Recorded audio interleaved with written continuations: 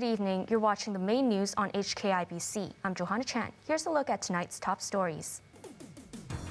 Carrie Lam lays down roadmap to reopen the city's businesses, while inbound flight bans on 9 countries will end on April 1st. More than 130 people feared dead after a China Eastern plane crashes in Guangxi.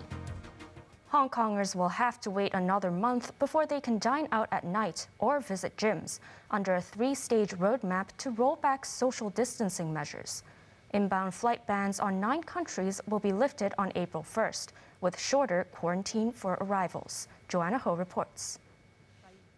Those hoping for an instant relaxation of social distancing measures were left disappointed, as Carrie Lam said most existing regulations will run through the 20th of April as scheduled.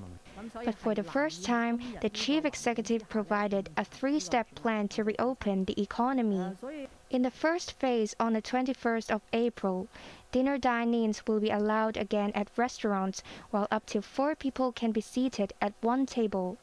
But bars will remain closed.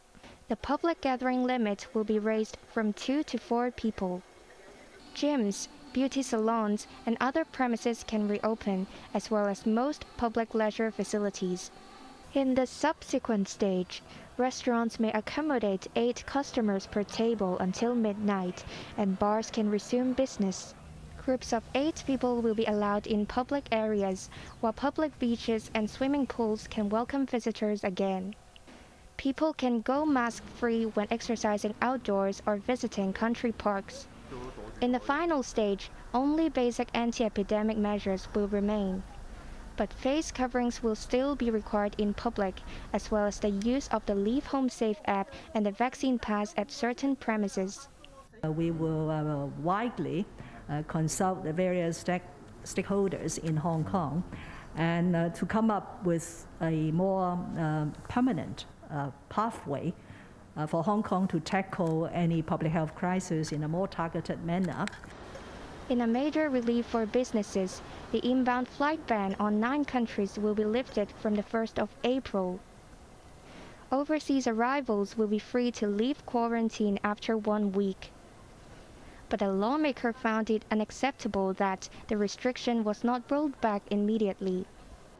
Now, her reason for having a start date 2 weeks from now is to prepare for hotel rooms and airline and whatnot. And government tying a policy to prediction of market demand, which I don't think will be very accurate anyway. So I think this 2-week gap should be shortened. In her defense, Lam insisted time was needed to boost manpower at the airport. Johanna, HKIBC. There were mixed reactions after the government put the brakes on a planned mass testing exercise. Some lawmakers supported the decision, while others felt it was a missed opportunity to reopen the city's borders with the mainland. Maisie Mock reports. After weeks of speculation, the compulsory universal testing, which was meant to take place this month, has been suspended at last. Carrie Lam cited a number of challenges in rolling out the massive exercise, which would require 80,000 support workers each day. She insisted the decision was made with the consensus of local and mainland health experts. 佢話：你哋香港社區組織動員能力係好弱。 Mainland experts have told me that Hong Kong lacks the community organization and mobilization, she said, insisting timing was key. Executive Council member Regina Ip said she believed the decision was made with the blessing of the central government. I'm sure the government has taken into account the local conditions, whether the timing, both the timing and whether we have the appropriate conditions for undertaking a compulsory community-wide test. The chief executive did not rule out doing a community-wide testing at a later stage because based on even the mainland experts consider that the best timing to do a community-wide testing is either at the start of a pandemic or toward the end. so that we can flush out all remaining unknown cases. Fellow lawmaker Michael Tian urged authorities to press ahead with mass testing in April if it means Hong Kong residents can once again travel to the mainland quarantine-free. Maisie Mock, HKIBC. The shift in the government's COVID strategy came as Hong Kong saw daily infections go down for the 5th consecutive day. And there are signs the strain on public hospitals may soon alleviate. Here's Maisie Mock again. There were another 14,068 COVID infections, the 5th consecutive day of decline, but at a much slower pace. More than 2/3 of the cases were screened through rapid antigen tests. In another positive sign, no additional care homes reported an outbreak yesterday. This is a good sign. The reason may be that the overall situation has been stabilized in the past few days, and also most of the residents in the care homes have been exposed to the virus, and some of the others unexposed may have been vaccinated, so we still have to observe for a longer period of time. There were an additional 223 COVID-related deaths, including 44 backlog cases. The hospital authority said over 11,000 COVID patients remain at hospitals and other facilities dedicated for people who caught the virus. In what could be a watershed moment, Chief Manager Larry Lee said the numbers of new patients and those discharged are now starting to balance. That means there could be finally relief for the public healthcare system, which for months has been under severe stress. Maisie Mock, HKIBC. Across the border, public transport has resumed in Shenzhen, which is coming out of a week-long lockdown to rein in a COVID outbreak. But certain districts remained sealed off. Chloe Feng reports.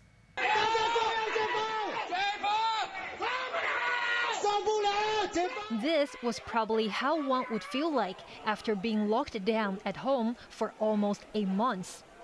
But there was finally relief for frustrated residents in Shenzhen as the tech hub gradually lifted restrictions. The city's public transport was back in operation, while residential communities celebrated as they met each other for the first time in 1 week. But a number of districts remained sealed off, including Futian, just across the border from Hong Kong. In an open letter posted on Weibo, some buildings in Futian have been largely under lockdown since February the 22nd, when infections were first detected. Apart from a lack of daily necessities, residents also complained that rubbish has been piling up at collection points. Some distressed residents let out their anger, shouting they could not stand it anymore. Several Futian officials have already been dismissed for their handling of the latest outbreak, and the area remains under closed-loop management as of this morning. Across the mainland, there were 1,947 locally acquired cases yesterday, 80% of which from Jilin province. Shanghai is also on high alert after tallying another 734 asymptomatic infections. The Disneyland resort has been shut down until further notice. Chloe Feng, HKIBC. In other news, rescue workers are still ascertaining the casualties after a China Eastern plane carrying 123 passengers and 9 crew members crashed in Guangxi this afternoon. Online footage showed what is believed to be the Boeing 737 falling through the sky into the mountain. The flight MU-5735 took off from Kunming for Guangzhou at around 1 p.m. But the plane lost control about an hour later near Wuzhou City. The crash triggered a fire at the scene. Authorities are looking into the cause of the accident. Overseas, a humanitarian crisis is brewing in the Ukrainian city of Mariupol, which has largely been reduced to rubble amid fierce Russian bombardment. But the government rejected a request by Moscow to hand over the city. The siege of Mariupol has left the city in tatters and its weary residents traipsing across destroyed buildings and shelters. While morale has hit rock bottom, the people were far from heeding a dawn deadline set by Moscow to surrender their city. An estimated 300,000 people are still under siege, lacking food, water, and power. The city's council said several thousands of residents were deported to Russia in the past week. Moscow has denied the claims. Over half of the 7,000 people evacuated through humanitarian corridors yesterday were from Mariupol, according to the Ukrainian government. Further evacuations are planned, although the arrangements remain fragile.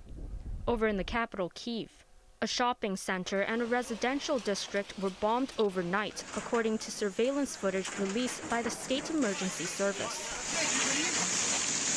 Over 100 reports of fire were filed from Podolsky district, with at least 6 people perishing from the shellings.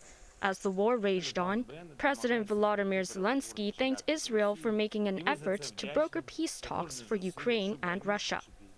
In a video address, the president, who is Jewish himself, drew parallels between Putin's military aggression with the Nazi persecution of Jews.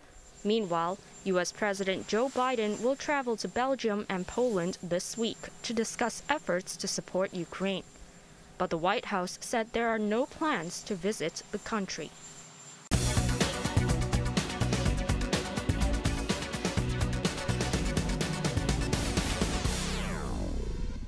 Hong Kong Disneyland thanked staff for going on unpaid leave as it narrowed losses to $2.4 billion last year, a 12% improvement.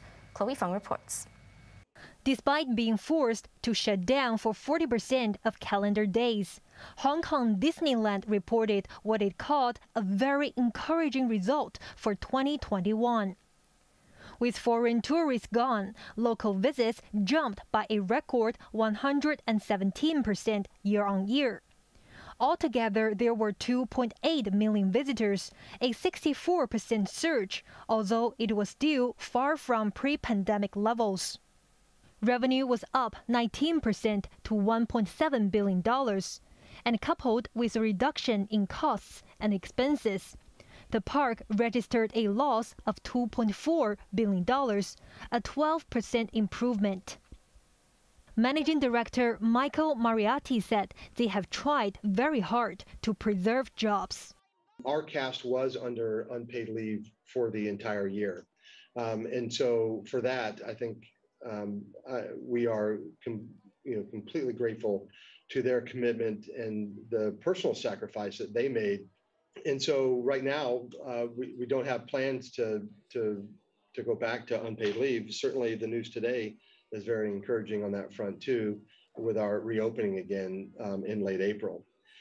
Moriarty added they have no plans to raise ticket prices or apply for government subsidies to stay afloat.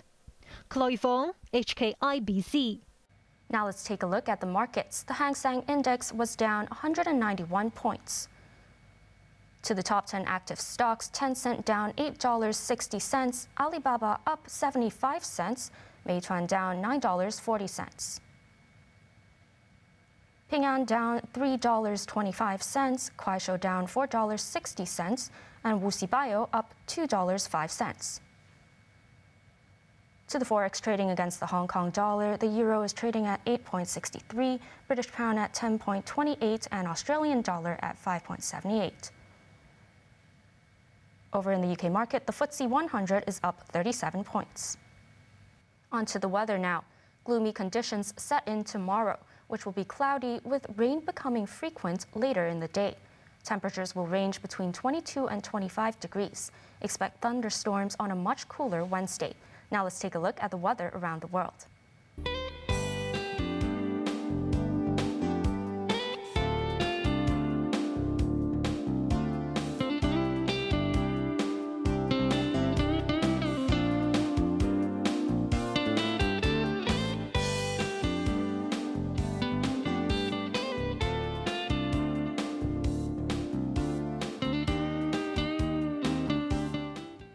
That's our main news for Monday night. Join us for more news at 11. I'm Johanna Chan. Thanks for watching. Good night.